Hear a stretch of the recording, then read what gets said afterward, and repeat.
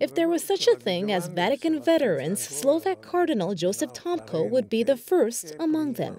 He came to Rome back in 1945, just before the end of World War II, and he worked alongside John XXIII, the Pope who kicked off the Second Vatican Council. My office was quite close to St. Peter's Basilica, so during the council, I could just talk to the bishops, take them their mail, and even check if there was something amusing happening in their meetings. Back then, I was a young official for the Congregation for the Doctrine of the Faith. I didn't have the right to be at the council, but I had a lot of contact with the people who did.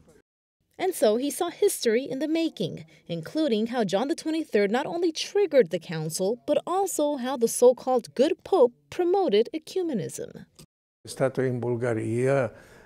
John XXIII served in Bulgaria and Turkey. He knew those countries that were in touch with the Slavic and Orthodox world, so he had a deep understanding of the importance of having unity among Christians.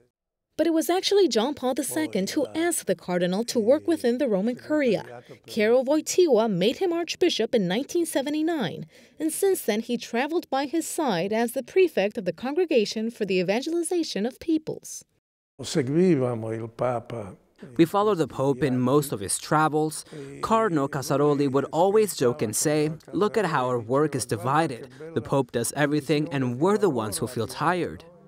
But there are also painful memories. Cardinal Tomko was one of the few people who saw John Paul II during his last months, and even the day he passed away on April 2nd, 2005. I saw his hands, the very same hands that had consecrated me as a bishop.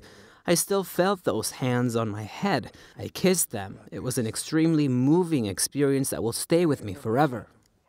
50 years ago, Cardinal Tomko witnessed thousands of pilgrims gathered in St. Peter's Square to celebrate the beginning of the Second Vatican Council.